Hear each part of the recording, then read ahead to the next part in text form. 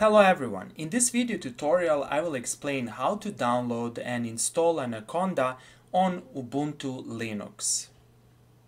For those of you who are not familiar with Anaconda, Anaconda is a very powerful programming environment for machine learning and data science. It contains the classical machine learning libraries such as TensorFlow and PyTorch, as well as numerical linear algebra libraries such as SciPy and NumPy.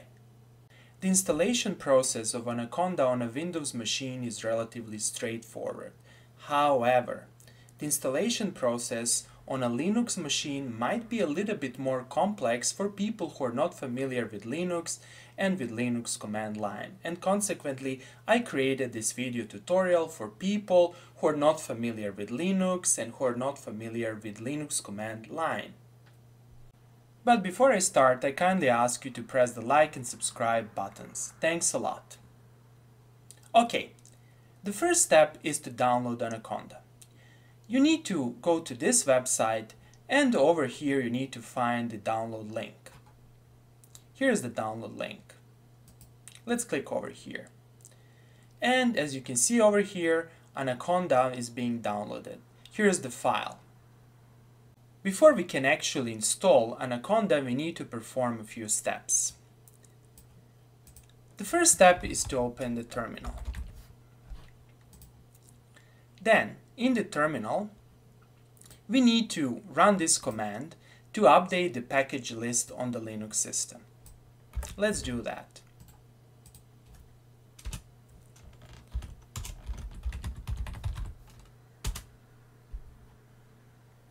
Okay, next, to be able to use the graphic user interface packages, we need to install the following extended dependencies for Qt.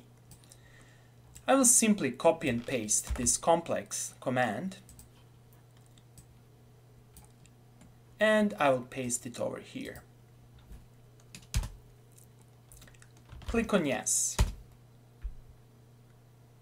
Okay. So far, so the next step is to find the downloaded file. In my case, all the files are downloaded over here, and here is an Anaconda file. Here it is. In your case, the name of the file might be different since the version that you will install might be different. I assume that you will watch this video in the future, and consequently, you might see a different version over here. Next, let's reopen our terminal and let's navigate to the downloads folder. First of all, let's see our current location. Okay, we are in the home folder. Let's list all the folders. Here they are. We need to go to the downloads folder. We consequently need to write cd downloads. And let's see the files in this folder. Okay, here's our file. Next, we need to verify the installer's data integrity. For that purpose, we need to type this command. shasum-a256 and the name of the file. Let's run this and let's see what happens. Okay, so far so good. Now, the issue with this file is that we cannot execute the file. Consequently, we need to change the permission rights. To change the permission rights, we need to use this command. Let's do that. chmod +x means that I'm adding the executable permissions to this file. And let's press enter. Okay, let's see the file again. We can notice that the file is green now. This means that we can execute this file. To run the installer, we'll simply type this command. And first we need to read the license agreement. Let's press enter to read the license agreement. I already read the license agreement, so I will simply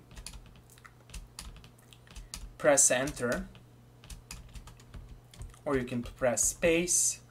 And do you accept the license terms? Yes or no? Yes, we are accepting the license terms. Okay. Now, Anaconda will now be installed into this location. My advice to you is to choose this default location. So press enter. And now the installation process started.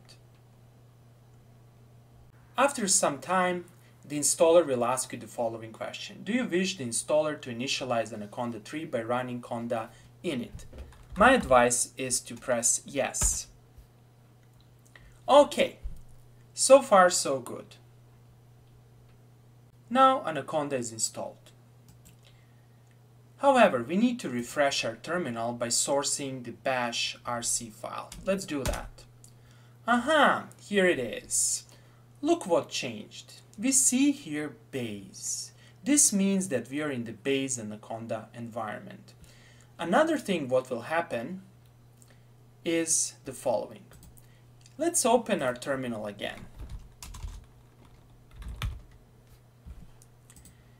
If we open the terminal, we will see that we are immediately in the Anaconda environment. And we are in the base environment. And I don't like that, to be honest. And let's change this.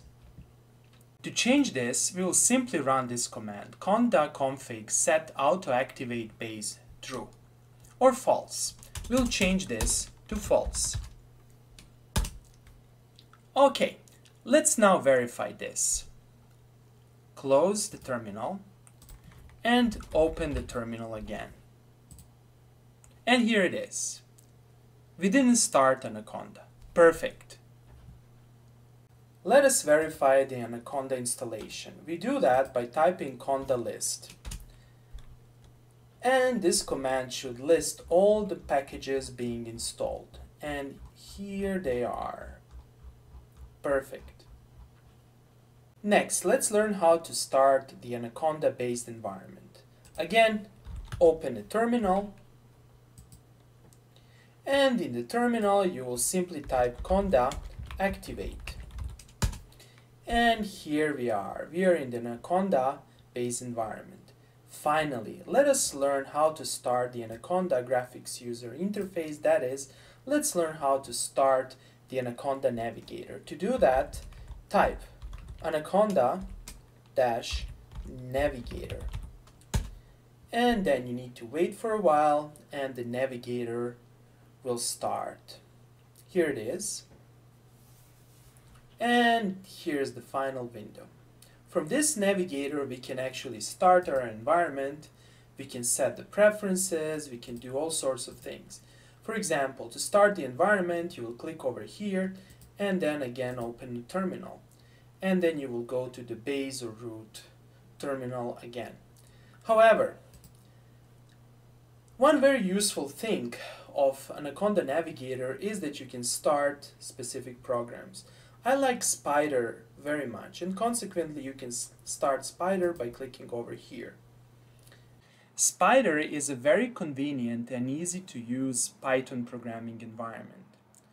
Let me illustrate Spider by using this example over here. Over here I've wrote a code for plotting a 3D plot of a function. The first thing about Spider is that you can simply select a piece of code, for example this piece of code, and you can simply evaluate it. And in this window you will see the results. Let me evaluate this piece of code. Okay. Then in this window or in your console you can simply type whos, and you will see all the variables, its type, and the data about the variables in this environment. This is really convenient and very important for debugging. Then over here you can simply type xm to see this matrix, or you can type ax to see the axis. Also, the Spider environment can autocomplete your code. For example, let's define a function def, let's call the function 1, and if I press enter, let's see what happened over here. You can see that immediately the tab is automatically pressed over here and this double dash is inserted.